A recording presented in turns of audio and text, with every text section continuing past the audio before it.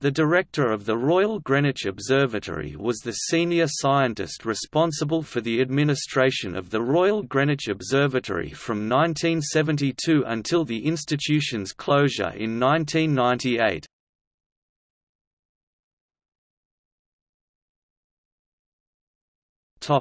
History. Executive responsibility for the Royal Observatory, Greenwich, London, had rested with the Astronomer Royal from the institution's foundation in 1675. This practice continued when the observatory moved to Hurstmonceux Castle in 1948 and was renamed the Royal Greenwich Observatory. However, the title Astronomer Royal was separated from directorship of the observatory after the retirement of Richard Woolley in 1971.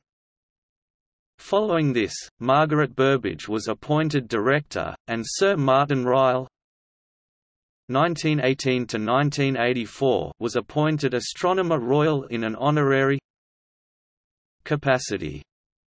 The Astronomer Royal no longer had any association with the observatory after this time. Directors took action to modernize the institution and to establish a new observatory on the island of La Palma in the Canary Islands.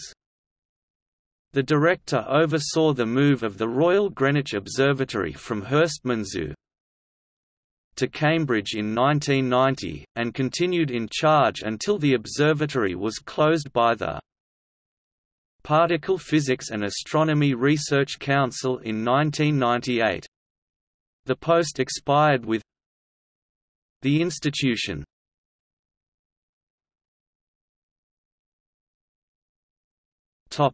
Holders of the office.